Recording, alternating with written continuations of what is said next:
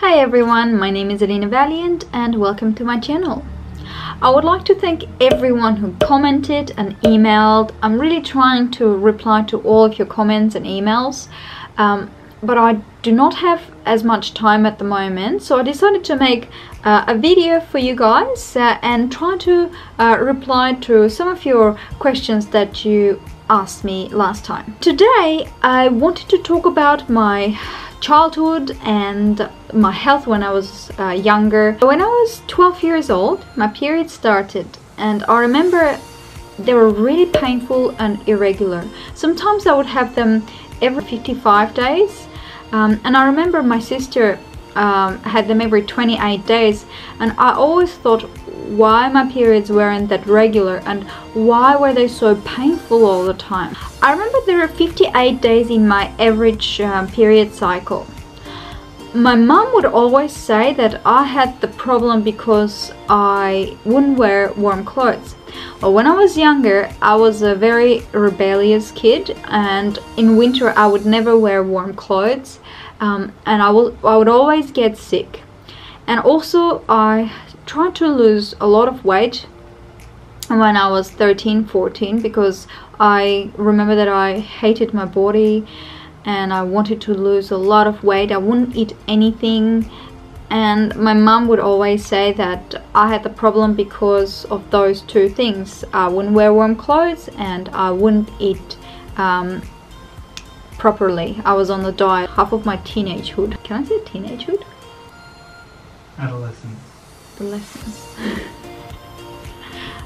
Okay, so when I was a teenager, my grandfather was the only person who was working in our family, and he loved us kids, and he would ring us every day and ask us what we wanted, and of course we wanted some chocolate, some fizzy drink. At that time I had no idea that chocolate was bad for me. For dinner, for example, I would have 2 Kit Kat bars and 2 liters of Fanta. I noticed that my kidneys would hurt a lot, but I had no idea that it was because I was drinking 2 liters of Fanta every day.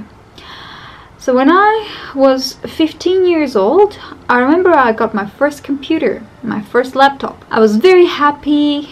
I had no idea what I was going to do with it. So I started learning English. I started reading a lot of articles, and I found out about fizzy drinks being bad, and all these Kit Kat bars and Snickers and Mars and Bounty bars that I used to eat were bad as well for me.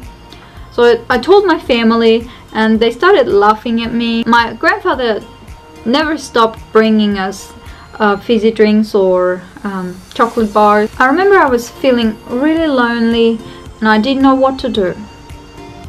When I got married, I gained 20 kilos in a year or two. I think it's 1.5 years. I gained 20 kilos. So I went from 50 kilos to 70 kilos. I felt horrible. My legs wouldn't stop hurting. I had so many health issues. I didn't know what to do. I didn't know how to lose weight.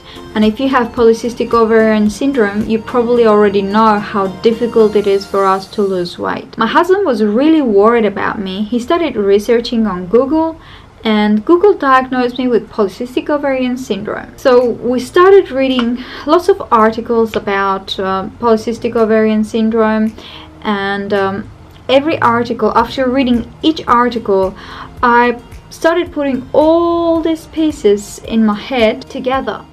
I was really worried when one time I didn't have my periods for 5 months. We actually thought I was pregnant, and we did a pregnancy test, but it was negative. So my husband decided to take me to my doctor. The doctor said that because I had lots of hairs all over my body, and they were really thick hairs from hormonal imbalance, and because I had irregular periods, these were symptoms of polycystic ovarian syndrome. The doctor even said that I might never have kids in my life. The doctor gave me some pills, and she also said that I need to take some metformin. Metformin is for people who have insulin resistance. I started taking metformin and the pills that the doctor gave me, and I remember every time I would take the pill and metformin together, my face would turn pale. I almost wanted to faint every single time I would take these two things. And I thought that was gonna be my life, me taking these pills and feeling so horrible all the time. Metformin did help me to lose some weight. I lost about 3 or 4 kilos in 6 months. So it was a good kickstarter. Every time I would take metformin, I would feel nauseous, I would want to throw up. So I didn't want to do it anymore. So I stopped taking metformin, and guess what? I gained 2 kilos. So I started researching more and reading more articles. People were saying that the best way to manage polycystic ovarian syndrome is by eating healthy. I've never heard this idea of eating healthy before. I heard my mom saying that we need to eat lots of veggies, and that was pretty much it. But I never thought that all these other things that I was eating were unhealthy. I figured that the fizzy drinks and chocolate bars were unhealthy, but I had no idea that the bread that I was eating was not healthy for me, and the butter that I was eating was not healthy for me, and deep fried stuff that I loved was really unhealthy for me as well. So I started reading more and more articles, and I found out so much more about the food that we put in our body. So we stopped eating meat, we stopped consuming any dairy products, and we pretty much became vegetarian, and the only thing that we eat, animal products that we eat, is eggs. I started collecting data about my periods. Remember previously I said that there are 58 days in my average period cycle. Well, now there are 39 days in my average period cycle. I figured a few things about my periods. So my periods are late if I don't exercise and I'm not active. So they will be late. They will be late if I eat really unhealthy. I eat too much or too little, if I get sick, and if I travel, and a change of season.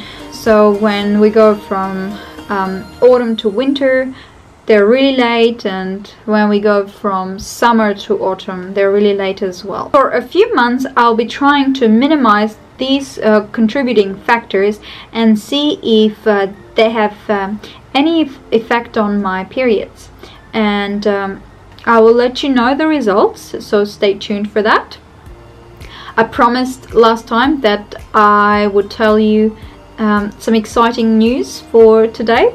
So yes, I will do it now. We're going to Armenia. We bought the tickets. My husband and I are really happy. We cannot wait. We're really looking forward to going to Armenia. I will be filming from Armenia, so if you're interested, you can subscribe to my channel. I'll be posting videos every Friday, so I will see you next Friday. Thank you very much, and don't forget to subscribe. Bye!